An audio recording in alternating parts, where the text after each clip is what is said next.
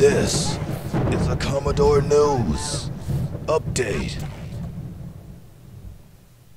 Welcome to this Commodore News Update for Tuesday, May 1st. I'm Imani Leary. We're seeing a little more of the sun now, and Commodore teams celebrated with wins. On Friday, the softball team scored an amazing 19-1 win over Booker T. In baseball, the Commodores defeated Booker T 11-1 behind Andrew Califano's strong pitching and a run assault led by Chipper English, George Turner, and Dalton Barham. In Tuesday's action, the boys and girls tennis teams scored impressive wins against Smithfield to remain unbeaten on the season. Also, the girls soccer team defeated Cape Henry 2-1 as Malia Mariano scored the winning goal in the 77th minute of play. Now here's what's happening at MHS.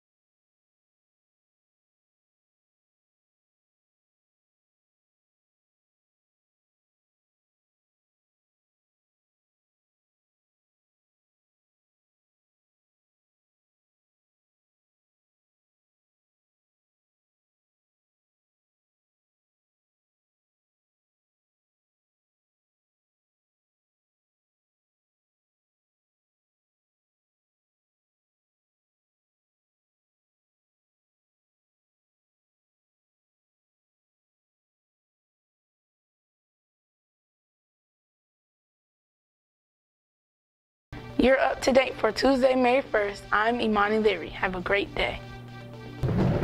This has been a Commodore News Update.